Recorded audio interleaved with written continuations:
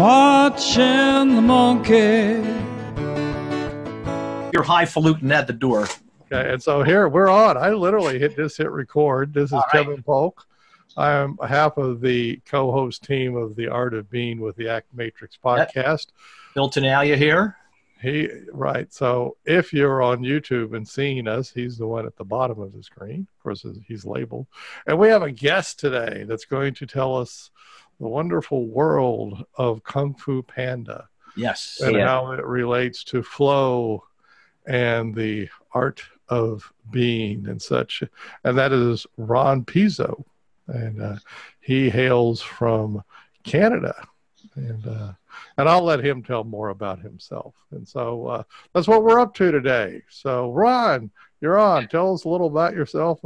So I work with Kevin, or Kevin teaches me the ACT Pro-Social Matrix, and I'm part of his ACT Mastermind group. I'm also a lawyer in Halifax, Nova Scotia, and I practice litigation law where people hate each other.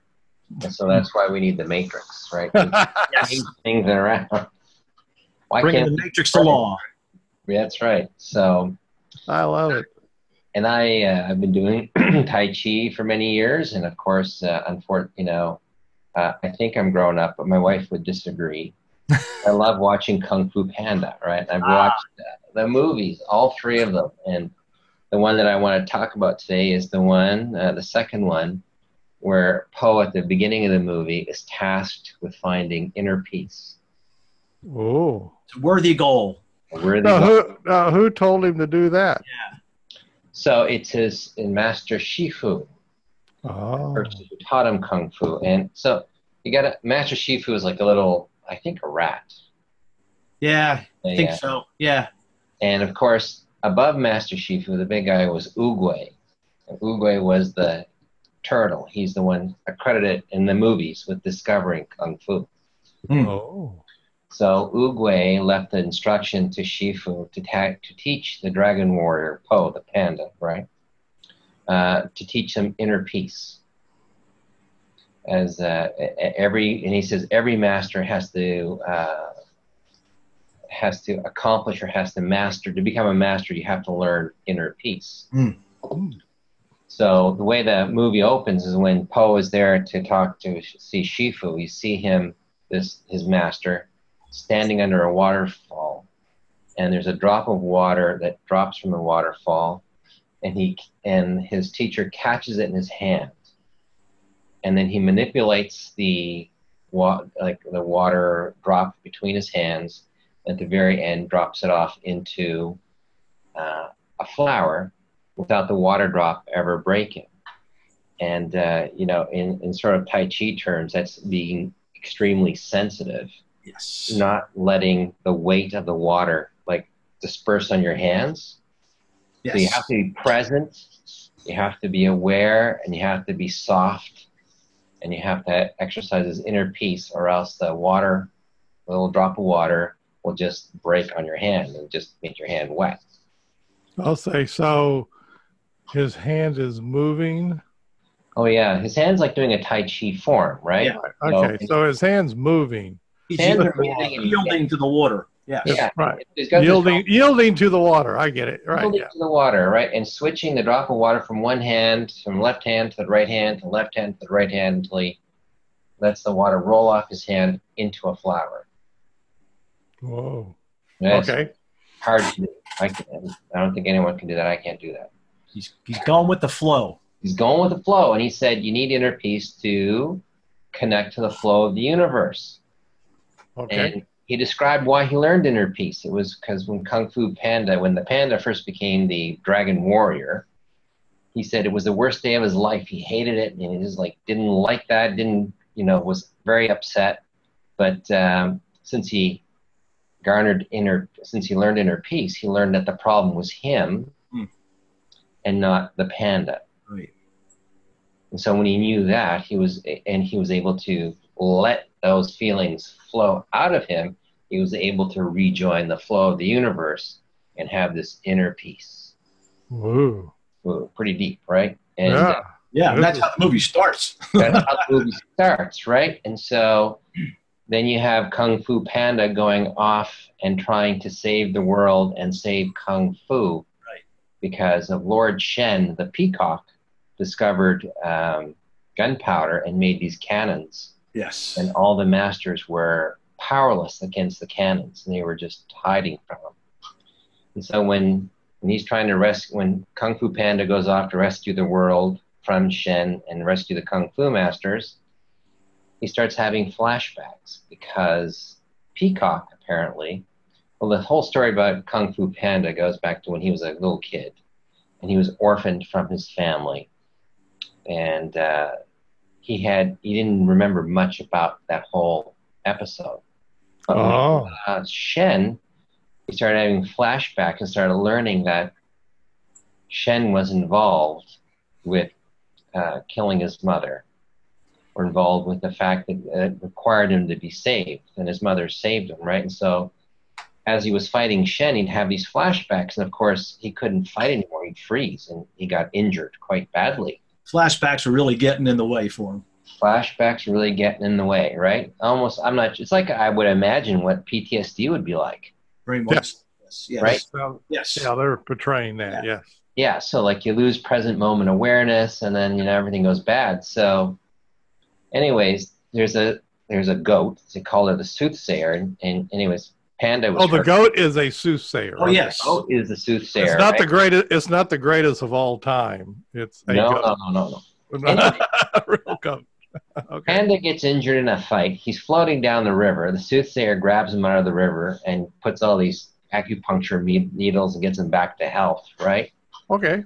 And then Po wakes up, and she starts talking to him, saying, "You've been suppressing the truth. You've been suppressing these thoughts, right? It's time for you to learn the truth." So she's encouraging him to connect with the thoughts that he's been suppressing about learning the truth about Shen, about his mother, about what happened. Oh, so his memories are getting in the way. His memories were getting in the way. He was kind of intentionally, unintentionally suppressing them. And she said, you have to get in touch with them. Yeah. So you see him, and then she says to him, before he goes out, before Kung Fu Panda goes out, it gets better to go outside in the field to practice, I think, Tai Chi, to get inner peace. She says to him, your story may not have had such a great beginning, right? But that is not who you are. And she says, who you choose to be. And she says to him, who are you, Panda? Yeah. Ooh, okay. Right. Yeah. So then you see the Kung Fu Panda standing in the field, and there's rain, and then he catches a drop of water and starts going through all the Tai Chi moves like Master Shifu did, and all the while he's having memories of what happened when he was a child, and what happened, the whole story, right? About his mother, about how his mother was killed by the wolves, about how his mother saved them. And as he was letting those memories flow, instead of being stuck with them, and then also manipulating the water at the same time, he was able to join the flow of the universe, right? So yes, by letting them flow, he was able to, in other words, as we would say, contact the present moment. Yes, which is where the water droplet is. Right, where the water droplet is, and you got to be very present to manipulate that water droplet. And he conquered inner peace. Whoa! And then he was able to go off and fight Shen and protect the honor of Kung Fu, and protect the people, and restore peace and order.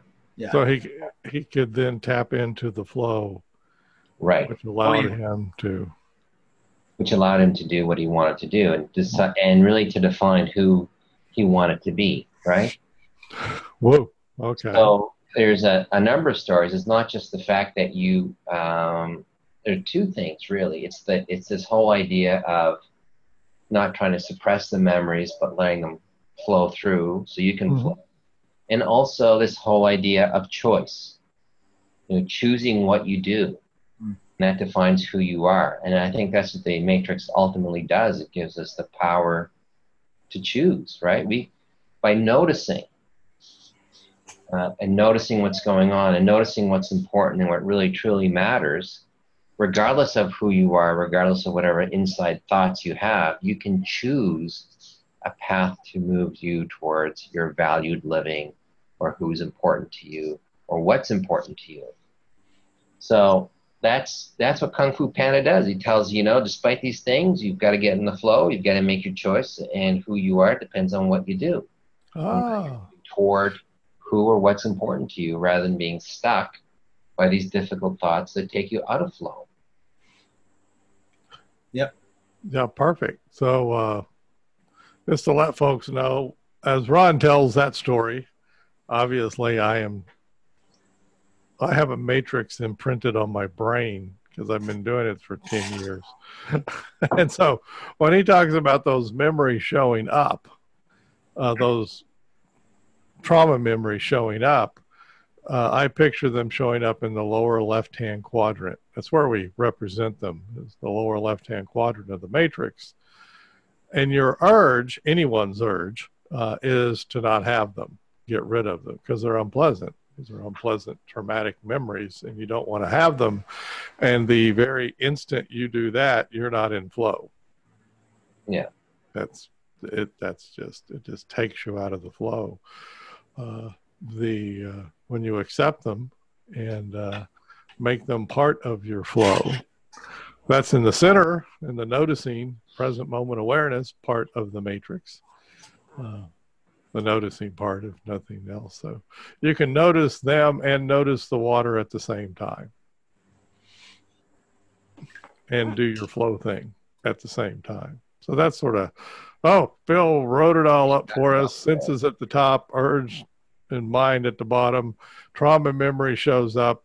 He's also done a loop for us for the people who are listening on the podcast, meaning a loop, meaning you try not to have the trauma memory and then it comes back all the more.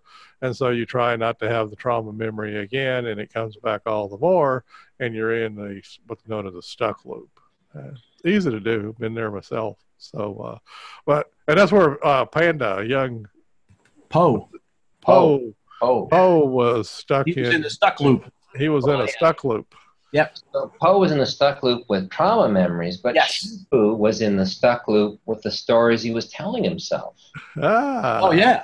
Right? So it happens two ways. It's not just trauma memory. So, but even at work, when something doesn't go right, well, just think of it. We all tell ourselves stories. We drive it down the road. We see a person, and depending on what that person's doing or how they're standing, you can't inevitably you create a story. You start thinking a story about them, right? Right.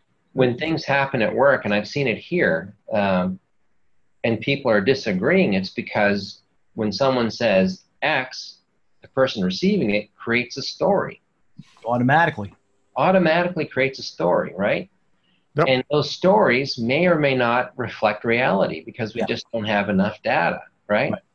And so like when Master Sifu said the problem is mine, and it's because of all the stories he created himself. Because when Poe was first picked to be the Dragon Warrior, Poe hadn't done any Kung Fu, had no appreciable skill. Oh, that's the first movie. Yeah, that's number one. Right, number one, right? And he had, and the master had 5 other students he had trained for years and years and years who were highly skilled. And so he was just beside himself when Oogway, the big guy, picked Poe out of the group to say, you're the Dragon Warrior. And he kept saying to Oogway, how can this guy be the Dragon Warrior? What does he know about Kung Fu? Look at him. He's overweight. He's fat. He's slow. He has no coordination. And so all these stories that Master Sifu was telling himself was the problem. Yeah. And that's in fact, if you go back to the first one, you'll see Oogway saying to him, if you can't teach Poe, then you're not a true master. There you go. You have to teach the student you have, not the student you think you want or you need. Yeah. Kind of like the master becomes the pupil, right? The master becomes the pupil, right? So, and so that's when Poe, and that's true of everything. I mean, when we get into a situation or we get in a conflict, we tell ourselves a whole bunch of stories. Yeah. And if we start believing them and we start, we'll start acting in ways that don't get us to where we want to go, right? Well, your ears get plugged up, your eyes close. Right. and say, why am I talking to this person? This person's an idiot, or this person doesn't understand, or this person disrespects me. How can they say that? They want to be disrespectful to me. And so you start telling yourself, it's not just the feelings, but the stories you start telling yourself about the situation that get in the way. And so this idea of noticing and understanding and choosing, saying, that's my story, I get it, but I'm going to choose to do something different. Yeah. There you What go. matters is what I do next. Right. And that defines who you are. Yes. And that kind of brings, Kung Fu Panda is a kid's story. I get that, right? Doesn't sound very kid-like to me. Well, I mean, but you think about, and I always go back to this Viktor Frankl. Yes. Yes. Right? And my favorite saying, it's attributed to him, but it may not be him, right? They don't know if he really actually said it. Said it's between stimulus and response, there's a space. Right. And that space is our power to choose, and in that choice lies our freedom and our growth. Yes. Same thing, terrible circumstances, and, had every right to feel that when he was in the concentration camp, a prisoner to the Nazis, every right to feel angry, every right to feel pissed off, to feel oppressed, to feel like, just wanted to lash out at the world, and every right to feel there was nothing good about this world. But what he did notice is those people who gave into those feelings were the people who didn't survive the concentration camp. Yeah. It's the people who made choices, choose to see that the sun still, shone, and that they could appreciate a warm summer day, or that they could give relief to the suffering of others. But these people understood that despite everything that the Germans or their captors could do to them, there were still choices and still things they could do which their captors could never take away from them. And those people tended to survive. Yeah. Yeah, no guarantee, but they survived more. They had something to move toward. They had purpose and mission. They have purpose in life, exactly. Yeah, meaning. Sort of. Phil and I have been talking a lot about nihilism lately, and so the nihilist. It's all about mind here, right? Yeah. Might see no purpose. No. But the people who find purpose, they make it. So important to have purpose. So anyway, way cool. Yeah. So all of us can get many lessons from watching Kung Fu Panda about flow. About flow, about choosing, noticing. Yes. I think the hard part, though, I deal with a lot of workplace conflict, dispute. Yes. And the hard part is in getting people to understand that they have some choice how they react to situations. Well, they always have choice, right? Yeah. And the problem is when you're so stuck into blaming, if you tell someone to exercise choice, they almost think like you're telling them to accept what happened. Right. Or to accept their lot in life, which is not what you're doing. But that's a story that gets triggered in their head. Yeah. And I've seen that many times with, obviously, lots of different.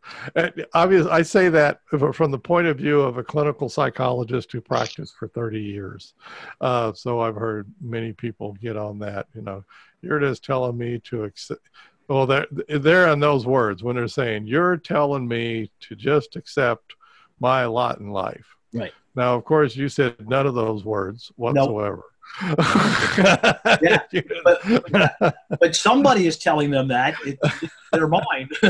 And they're all right. Their mind is telling them that. And that's the story. And what my point on that is that's the story that from my few words rattles in their head very quickly, and it comes back as that's the story I wanted to hear. That's the story I'm going to play. And in conflict situations, it ends up, most conflicts don't end up in really bad places, but some of them do. They end up in very, very bad places, murderous places. And so one must be careful of those stories in your head. And in that case, those stories, I'm going to go I'm going to go to Matrix land, okay, folks, and something about flow. And I was talking about earlier is at the top of the matrix, you can say there's the senses. And then right below that is the amygdala. So right up there is the part of the human brain known as the amygdala. And it can do things without choice, like get you out of the way of a bus and pull your hand away from a burning flame that or you've touched a hot stove cover and boom, your arm jerks away, So I'm not going to sit here and say that you contemplated, gee, do I need to take my hand away from the hot stove lid? No, your hand just flies back away from it. So that's not the choices and ways that you can intervene. But all of these stories that Ron is referring to, that's the stuff of the prefrontal cortex. That's Kahneman would call that slow thinking, right, Ron?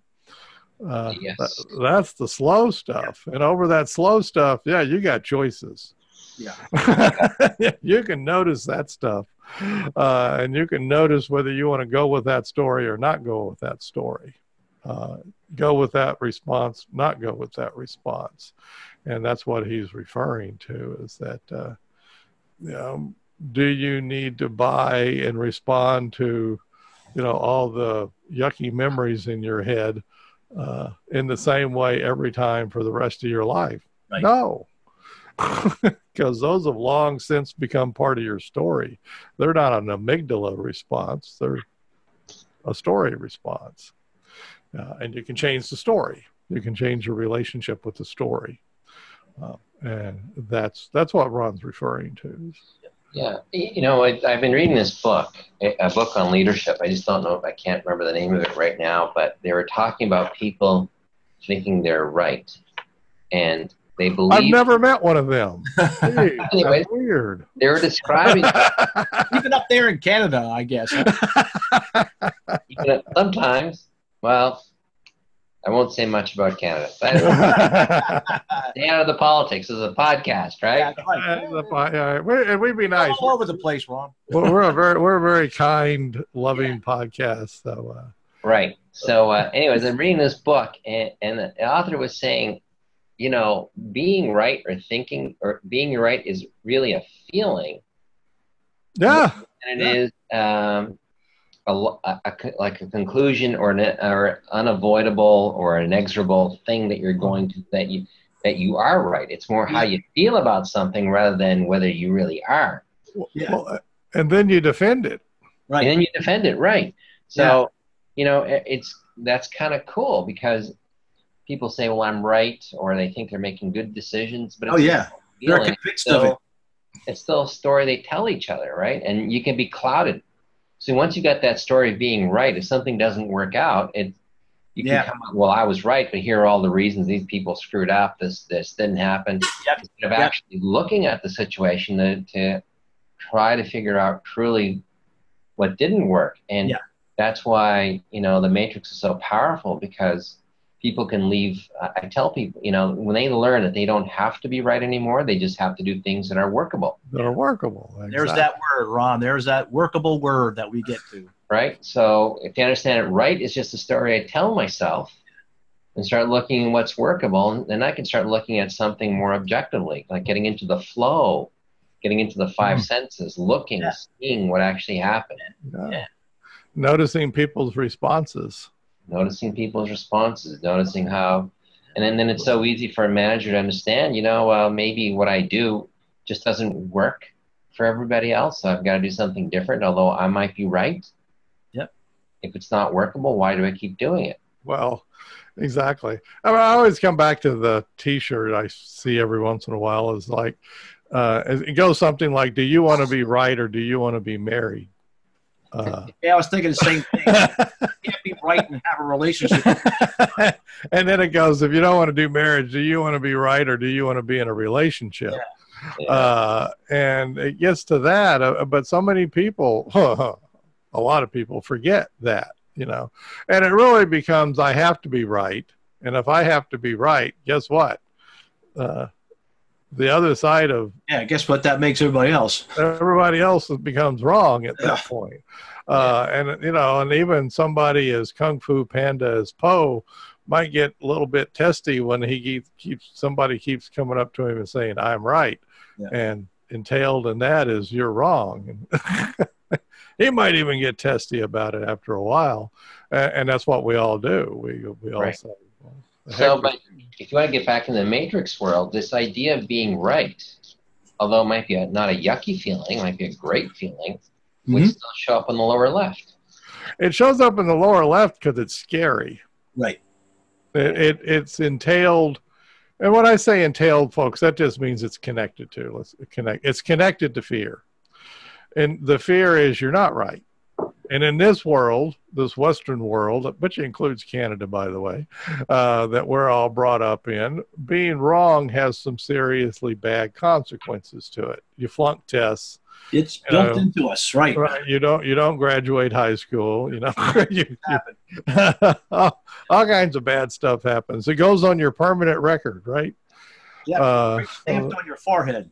But yeah, you're wrong, and all it's just built into us to have a very negative connotation of not being right. That is being wrong. And so when you start defending that position of I'm right, well, then the fear is I'm going to be proven not to be right. Right. Yeah. Then I got to defend it even more. I got to dig in even harder. Right. Right. I got to dig in hard and do it. And I'm sure in not that I've been in your world, your litigation world, but I'm sure that shows up in that world. Oh yeah, well, very much so. Everyone, the biggest fear is not being seen as a good litigator, and you know, not performing. And that thing is just always in the way. And that's you see people, they go to court, they start stuttering, and they're not presenting well. They're worried. You can just tell, right? That's what's going on in my head. Their amygdala is firing off. I was doing this thing. So I'm going to do this film for tennis players. And if you think, Ron, if you've ever been on a tennis court, there's a matrix right in the middle of the tennis court.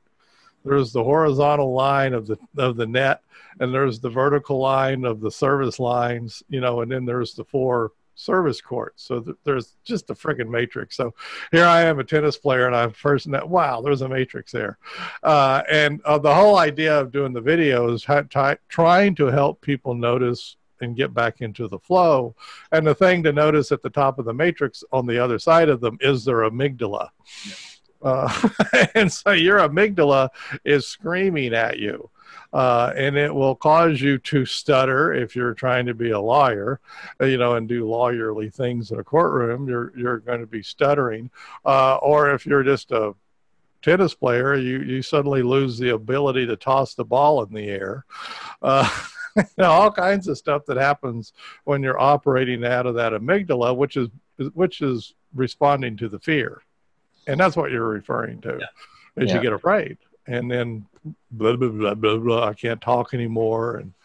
And I lost my lawyer vocabulary. And going down. I'm going down, right. And you can thank your amygdala. Thank you, amygdala.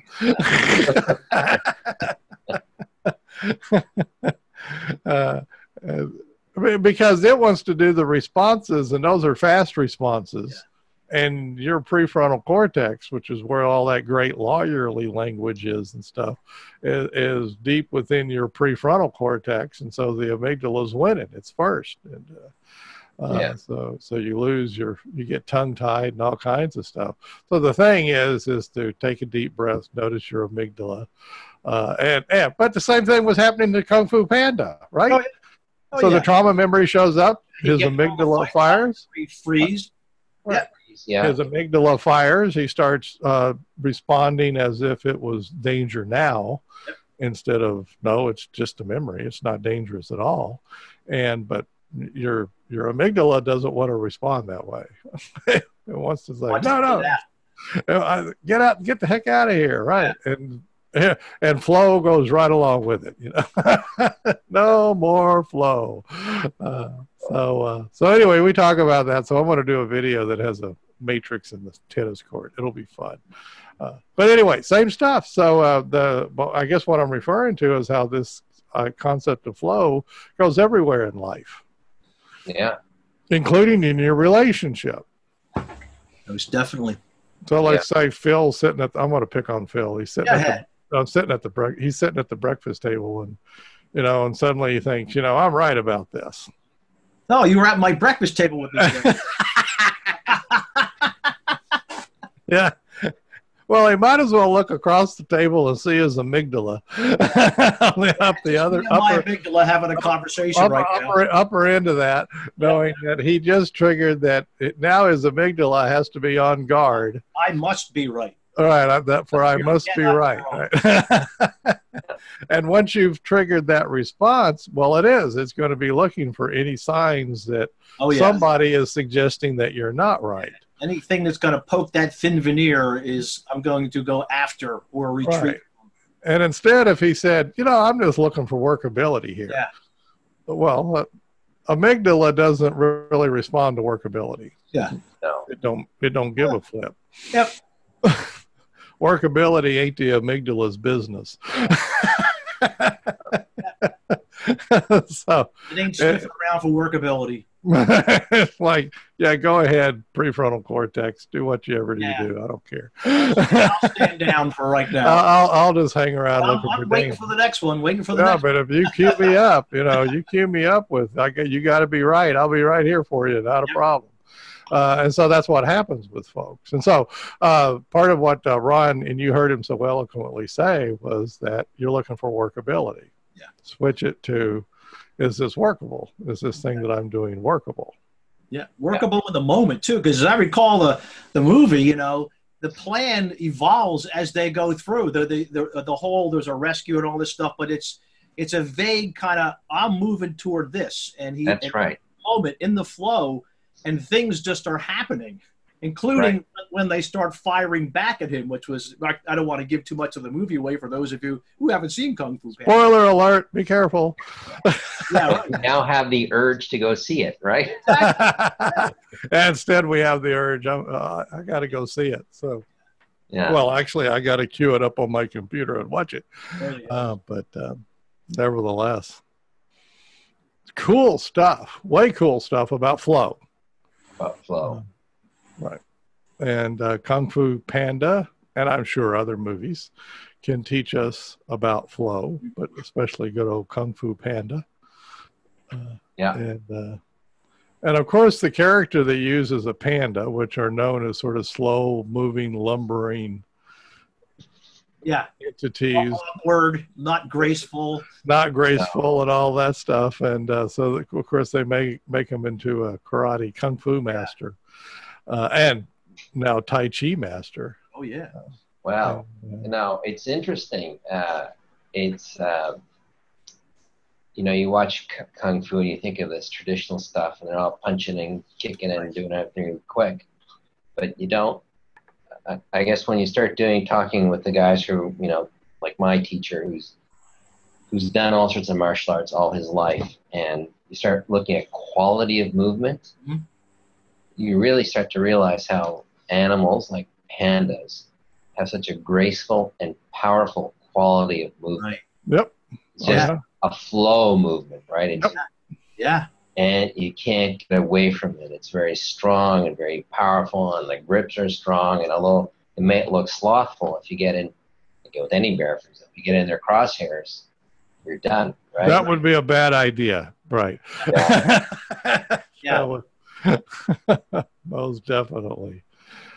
Yeah, so flow, folks. So this is an extension of our previous flow webinar, obviously. And if you haven't listened to that, go back and listen to it. Because that's what got us on this topic. That'll set you up for this one. Yeah. And we forgot we got to do our Patreon plug.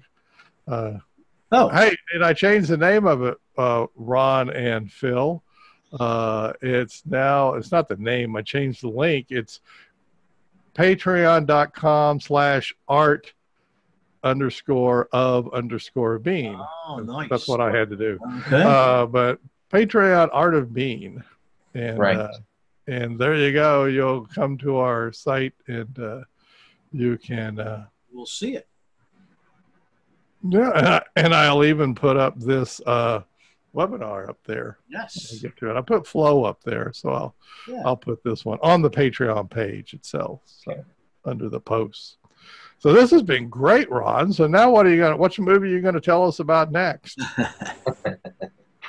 Well, we're working on it, right? Well, Star Wars. I want to tell everyone that Star Wars is truly a love story. Well, okay, you're on. Okay. We don't. It's a love story, really. It's a chick flick, But don't spoil your podcast. We'll wait. No, Okay, everybody, wait. Yeah. That's your thing. Teaser. That's the teaser trailer. That's your teaser. Come here and come back. Stay tuned for more where Ron explains Star Wars to us, and that'll Star be Wars. fun. A love story. And for anybody out there who thinks there's no way I could come on that podcast, but yeah, you can. Oh yeah. One, we make sure everybody feels comfortable. There's no way we're going to confront you, make you feel bad, anything.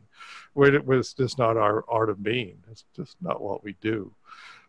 As a matter of fact, we're pretty convinced, at least Phil and I are on the side of this conflict stuff is highly overrated. And it doesn't seem to be working to get us where we want to go in this world. So we're just not going to do that kind of stuff. Yep. And one of our favorite things to do is talk about movies. We have somebody coming on next week. Well, you sort of know her, Ron Leanne, one of the mastermind. Yes. People's going to come talk to us about books. Oh.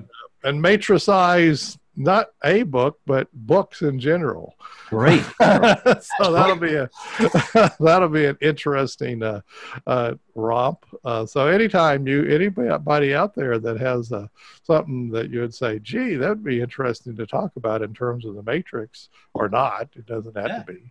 Just interesting to talk about. Yeah. Let's do it. But read our manifesto kind of stuff that we put on the Patreon. Yes. Dang it, boy, I have trouble with that. The folks at Patreon pronounce it Patreon, not Patreon. Patreon, we're here for peace, love, and understanding, and all that good stuff. And we're nice folks and want to be kind, and the opposite of what you hear in some other places.